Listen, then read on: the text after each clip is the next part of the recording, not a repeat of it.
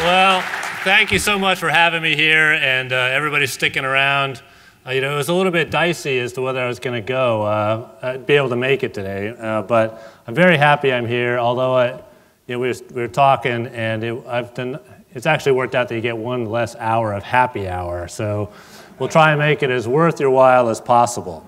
What I want to talk about today is I just want to talk through some of the strategy that we just released, the design actually for maintaining maritime superiority. It's an exciting time because this thing has hit the street. I'll talk a little bit about the process though before I really get into the substance. We got this the original idea, the kernel of the ideas for the design really together during transition. And then I relieved Admiral Greenert on the 18th of September.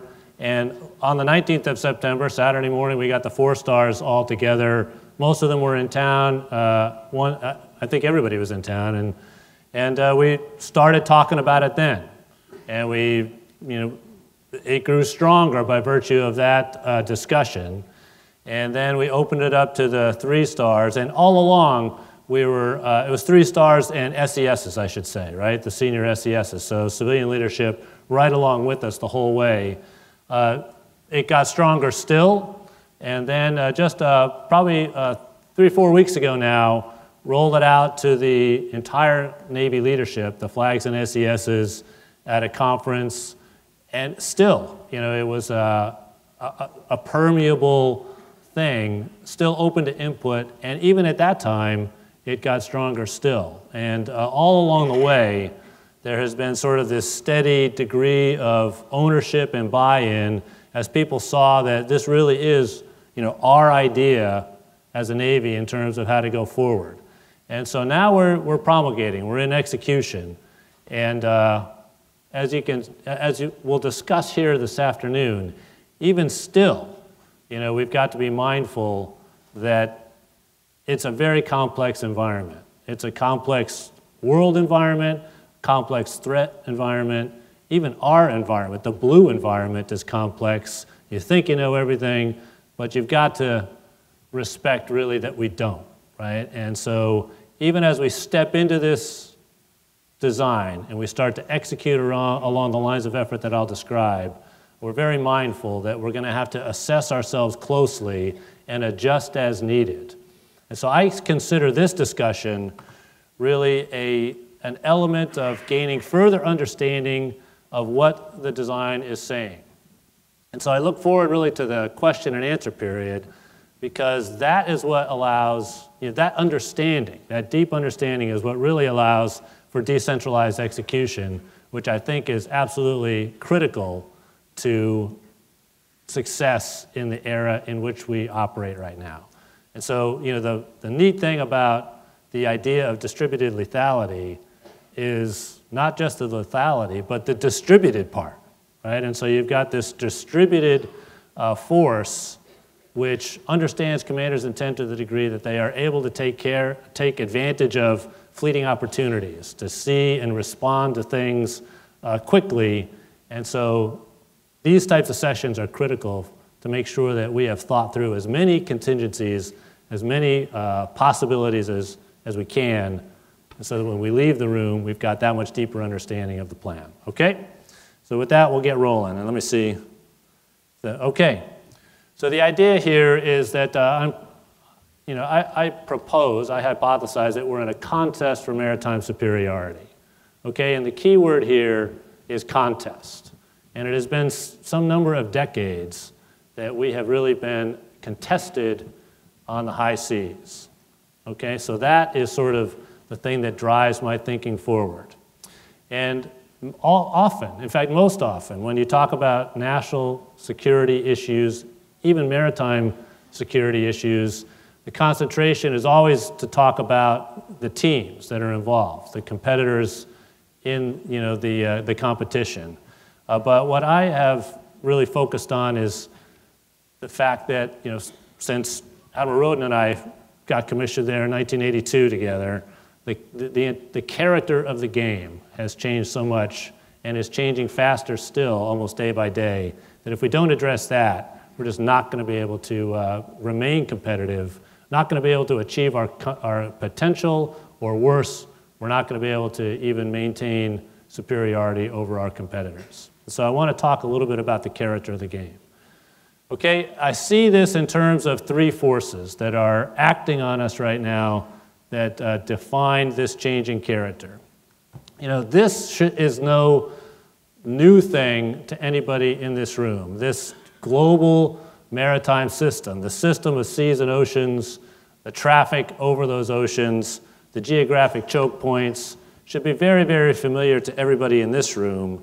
It really goes back to, you know, when we first set sail and started to trade and establish security. We have, you know, merchants and navies on the water. But I will tell you that while the geography has remained much the same, the activity is much, much higher.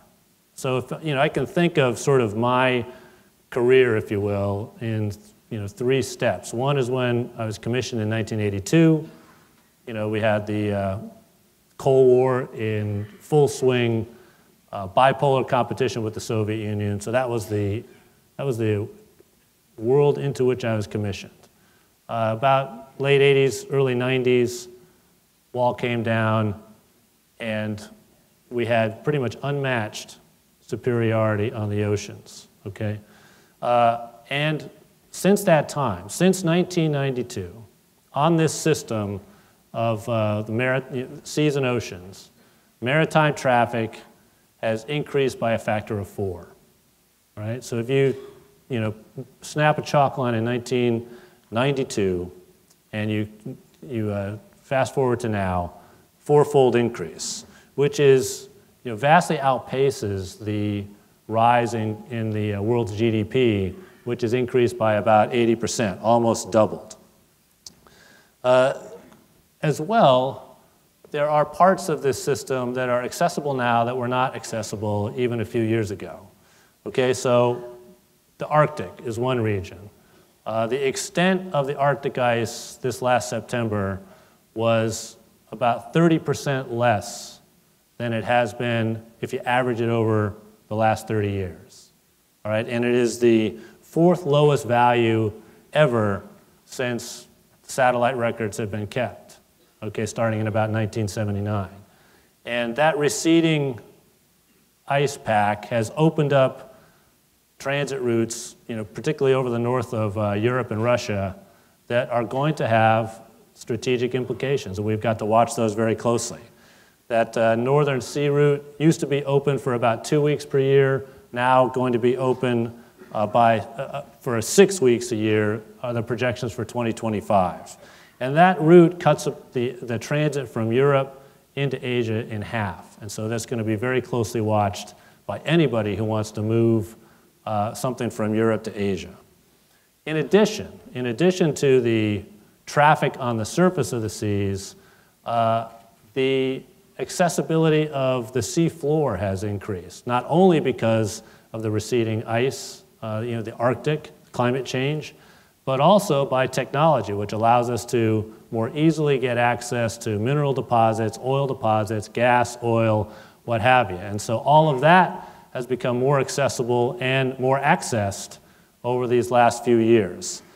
Deep water and oil and gas production is expected to increase by another 50% in the next 15 years, and the mineral deposits are also that much more accessible. And so if you fast forward, you know, that was the traffic. This is sort of an indication of where some of those mineral deposits are, and there's more, right? This is sort of the naturally occurring resources, but there is also a growing infrastructure on the ocean floor.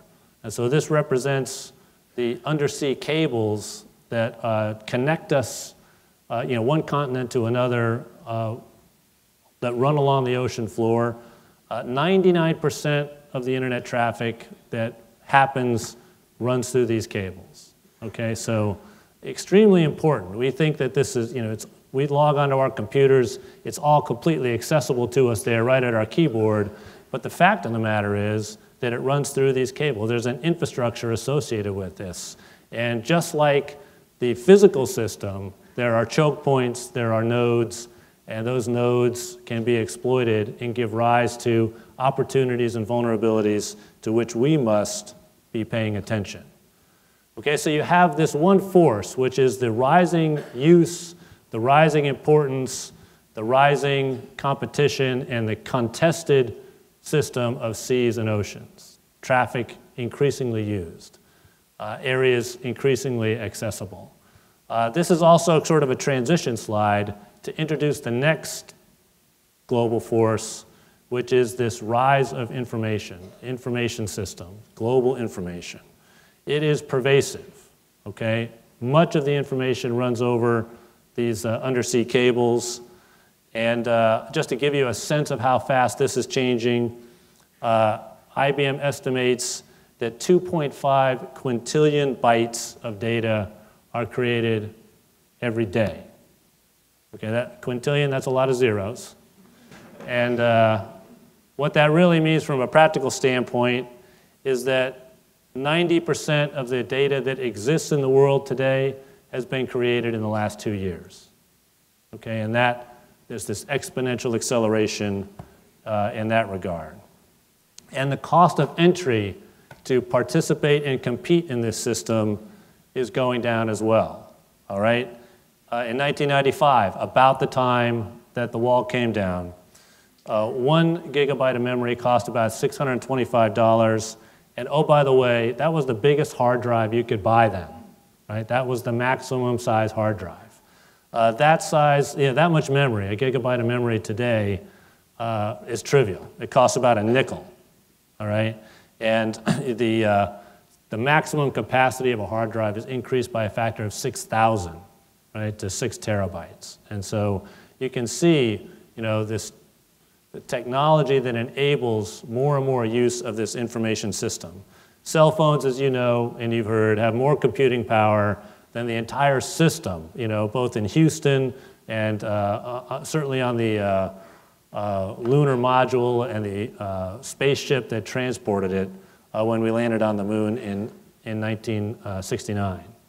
And these links that connect people continue to multiply as well. So this is getting, again, more pervasive. And so the very first commercial server that feeds and supports this system came on board in 1993. And in the first quarter of 2014, there were 2.7 million servers shipped around the world, okay? So you can see, you can get a sense of this acceleration, not only of the infrastructure that supports this information system, but the information that is carried on it. 90% of the world's information produced in the last 2 years. And it's not just these cables, and I'd ask you just to see again the structure, the nodes that are associated with this. But if we go out into space, a lot of that information is carried on satellites. And again here, you've got about 1,300 satellites operating in orbit. But you just look at that picture. It's not completely uniformly distributed. There is structure, there are nodes, there are opportunities and vulnerabilities associated with that. Okay, third system I'm interested in is the rate at which technology is introduced. And you can see right now that all of these forces are interrelated, right? The information system acts and impacts how we operate in the maritime system, and in fact accelerates our activity there, the usage of that system, and the competition thereon. And similarly, the rate at which technology is introduced accelerates the amount of information traffic that is carried on all that infrastructure and technology that's produced. And so here's just some graphs that I'll spin through pretty quickly. The US patents granted as a function of time, you can see that very familiar exponential curve, all right?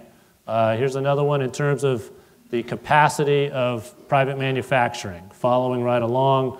And the third one being the rise of the internet, right? The number of, I think it's the number of servers. I can't quite read it here, but you can see this, this exponential, almost vertical pace of improvement and increasing performance there with the internet. And so you see that this third force, the introduction of technology, is is another thing that's quickly accelerating. And it's not just the technology itself, but it is being adapted and adopted. Okay, we're getting darker and darker here, so I'm starting to wonder what's going on.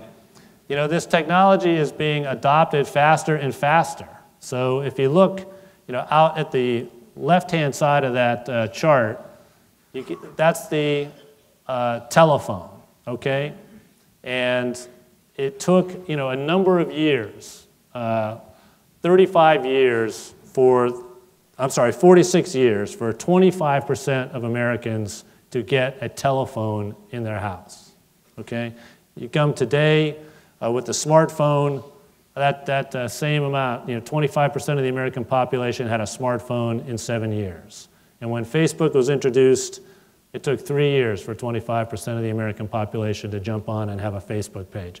Anybody in here have a Facebook page? None of you guys. All right. Okay, this is going to be a harder lecture than I thought. Okay.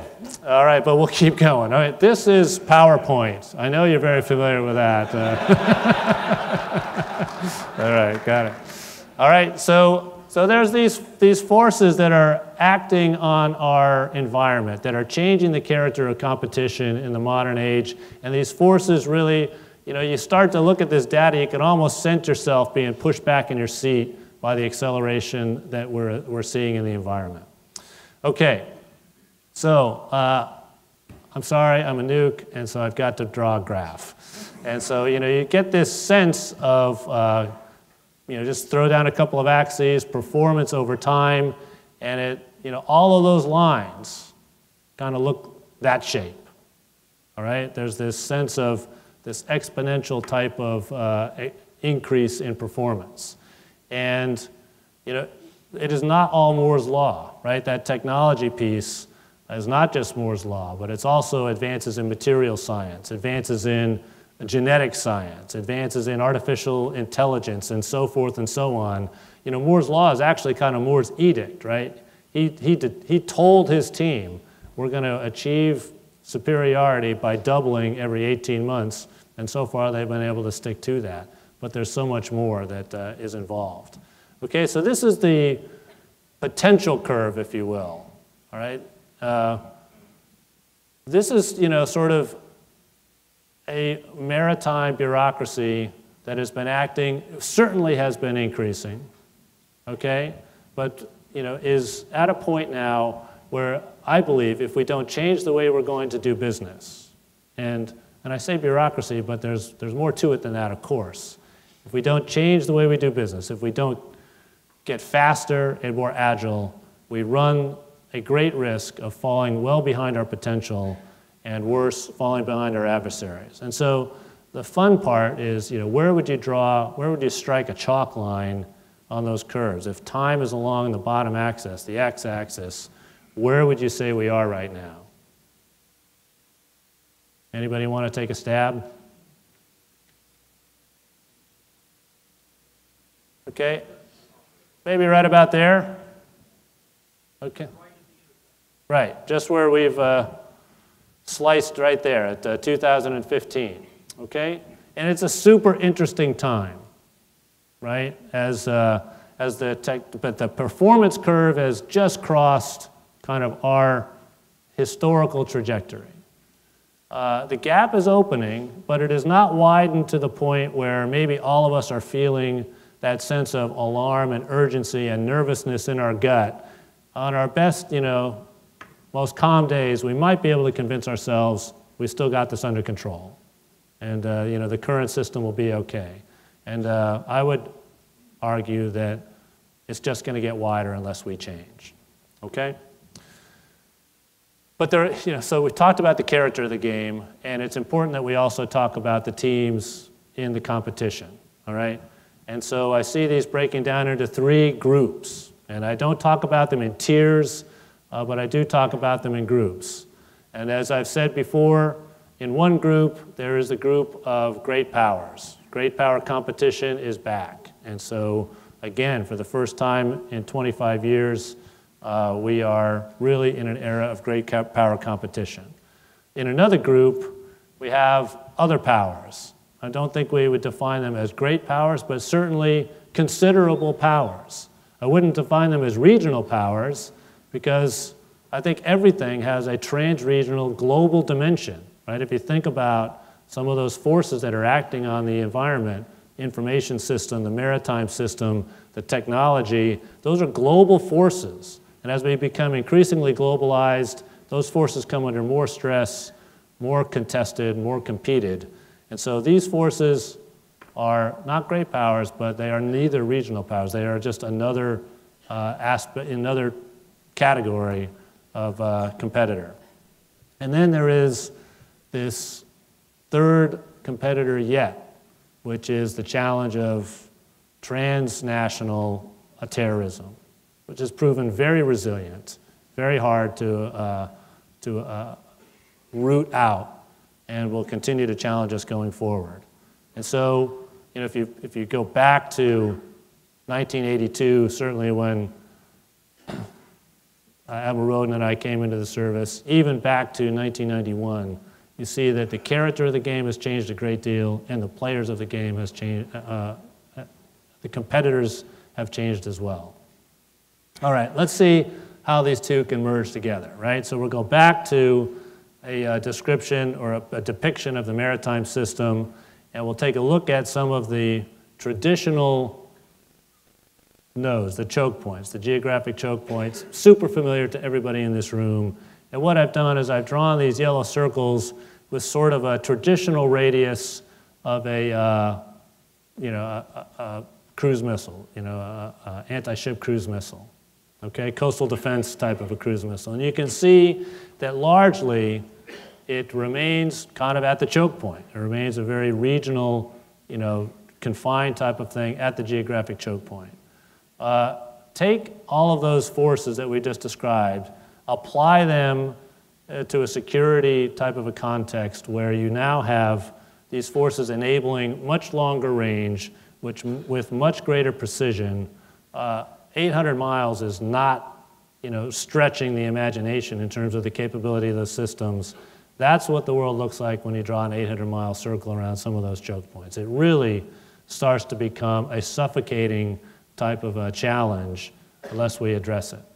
All right, so this is how the character of the game, the competitors in the game can come together to really pose a challenge. All right, so back to the performance curves. We now can add potentially a competitor curve.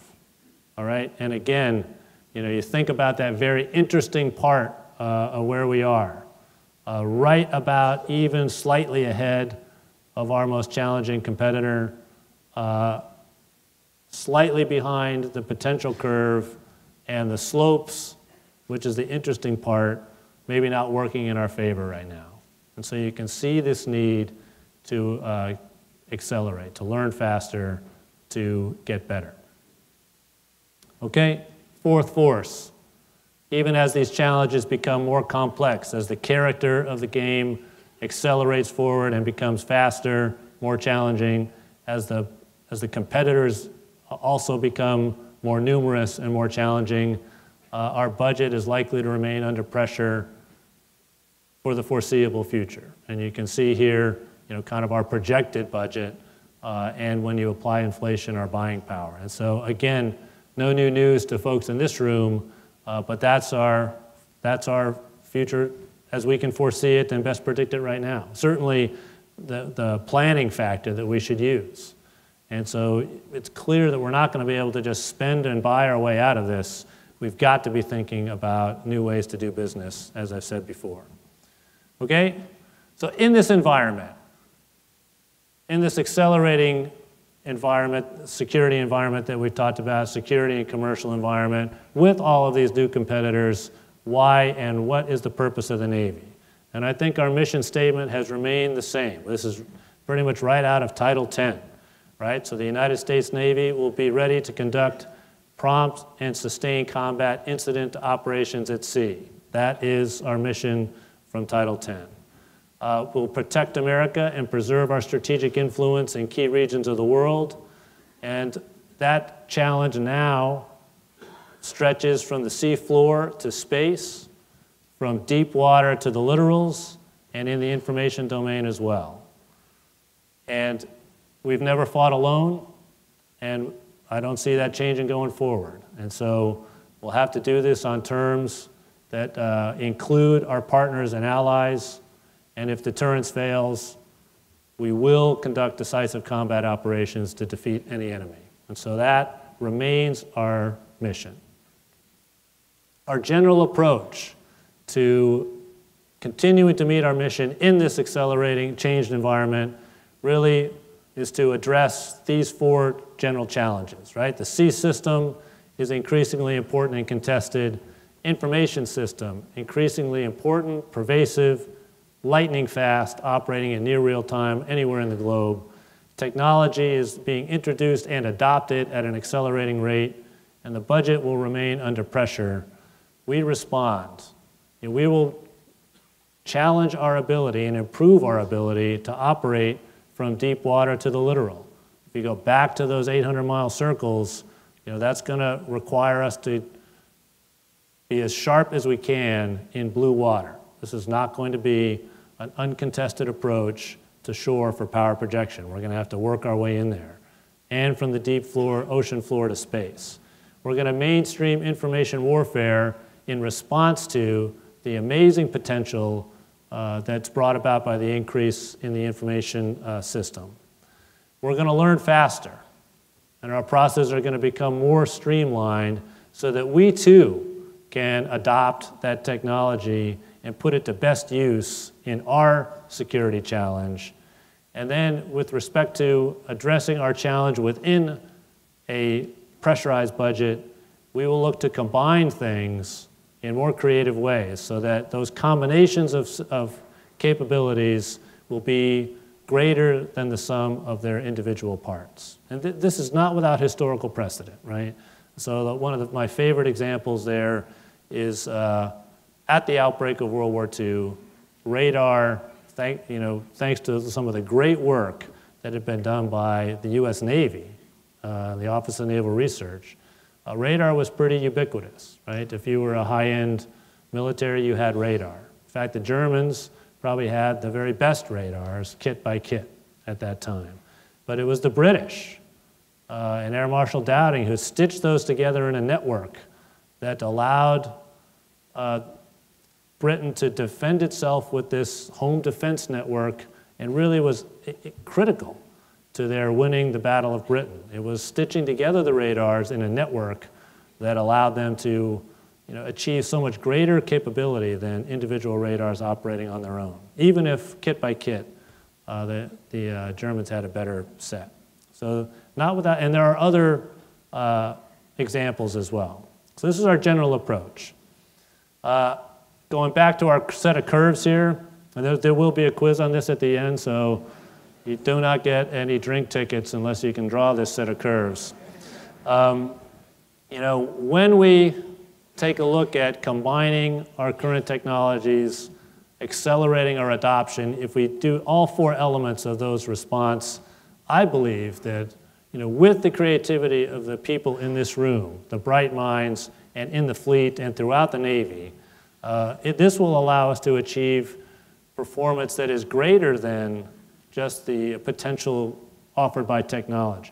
It is the combination of all of those forces with the creativity of our people that will allow us to achieve performance that will outstrip certainly the potential by technology alone, but also our, most importantly, our competition. Okay? So how are we going to do that? Well, first, we're going to start with our core attributes. We're going to make sure that our foundation is solid. When we talk about decentralized operations, as I mentioned at the outset, it's fundamental to have a very clear and thorough understanding of commander's guidance so that when you're out there operating on your own, you know exactly what the boss would expect when presented with a challenge. Just as important is to make sure that we've got our values straight. And so, we spend a fair amount of time talking about this in the design, the importance of our core values. I think that you and everybody else who raised their right hand at one time to swear an oath to protect and defend the Constitution did so because you were attracted by the values that that represented. You were attracted by the idea of being part of something bigger than yourselves. And so we need to make sure that our behaviors as an organization remain as consistent as possible with our values as a profession. And so the idea behind these core attributes is if we use these as criteria for our behaviors and our decisions, if we act with integrity, accountability, initiative, and toughness, then we will be in pretty good water, right? We'll be fair in the channel, on course, and our behaviors will be consistent with our values. When that doesn't happen, and I think we've all been in organizations where that's been questioned, that say-do mismatch causes our people to leave. And the best people will leave first, right? Because they just don't tolerate. They know it can be better. They know they've got opportunities. They know that they want to work for a high-class organization. We are that high-class organization, and we need to continue to strive to be better there. Okay? And then we'll have 4 lines of effort. And I'm going to go through these quickly so we can get to questions. Our first and most important line of effort is to strengthen our Navy team. All right? It starts with people. All that great technology that we talked about, that was the brainchild of a person. All right? It just didn't grow out of the ground. And then, once you have the idea about the technology, it also has to be built, right? And so for the shipbuilders and the equipment builders in the room, you know how hard it is to build some of these things to the standards and precision that's required. But all of those builders and those manufacturing processes are designed by people and executed by people. And finally, we take these exquisite warships and we hand them off to our sailors in the fleet, and those people will operate them and achieve the maximum potential. And so we do everything by, with, and through our people. And that's all of our people, right? Certainly our Navy team would include our sailors, our Navy civilians, and our families. And you don't have to think too hard to broaden that out to that special relationship with the industrial base, many of whom are here in living color.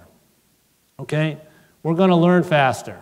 We're going to do everything we can to achieve higher velocity learning. And we're going to do this at every level in the Navy. This is not going to be at the top down. This is not going to be at Echelon 1 or Echelon 2.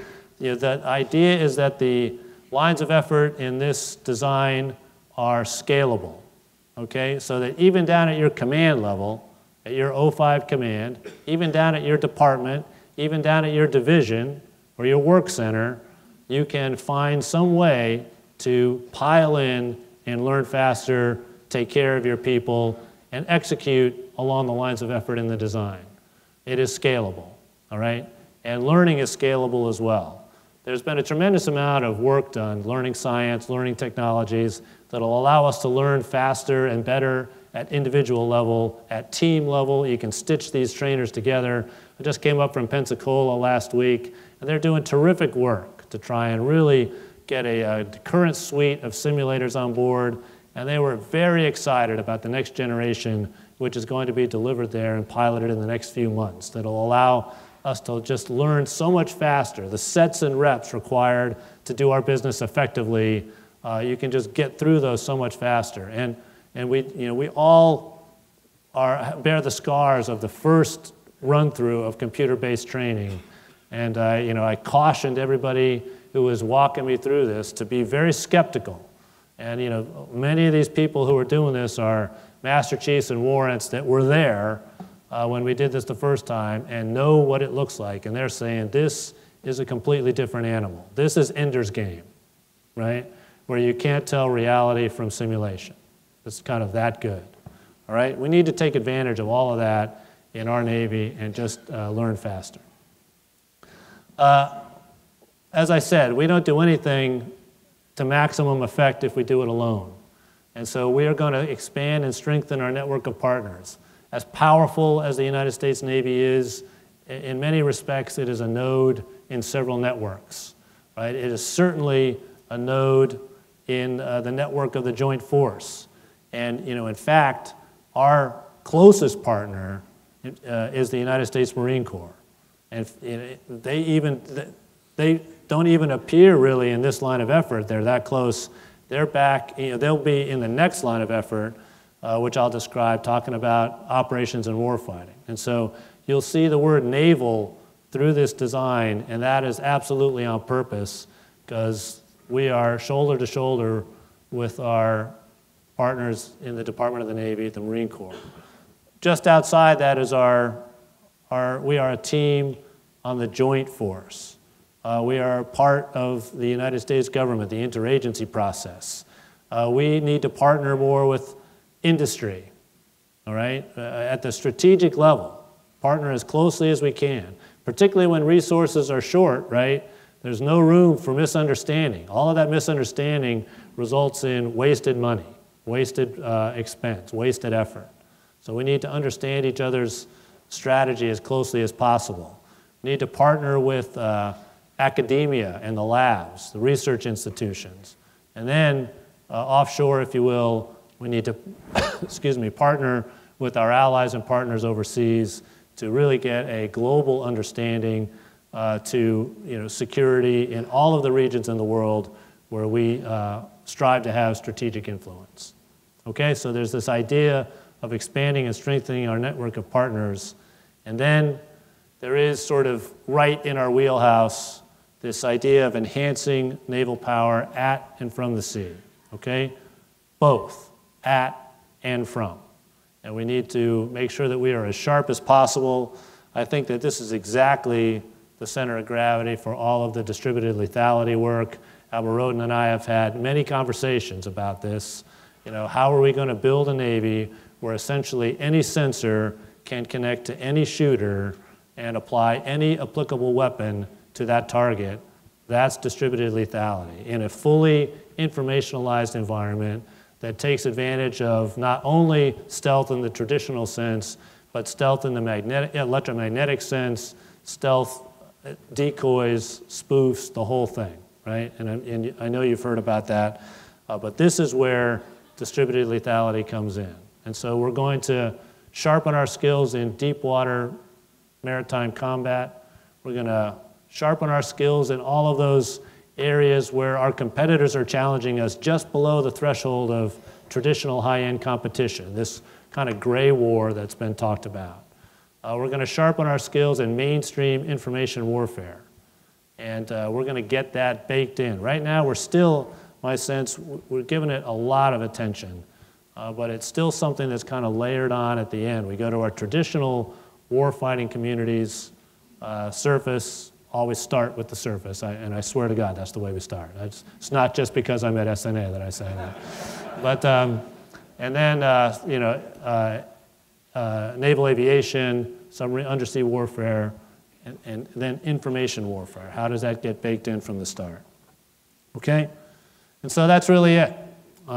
Just spend some time talking about the environment that we're in, that not only have the competitors on the field changed, but the character of the game has changed, right? Playing the game the same way we did even 10 years ago is not going to be a winning strategy. We could have the best defensive lineup in the NFL, in the league, but if we can't get on and off the field in time and get set in time to confront the no-huddle offense, we're just going to be penalized and caught for too many men on the field and unprepared for the snap, and we will get beaten.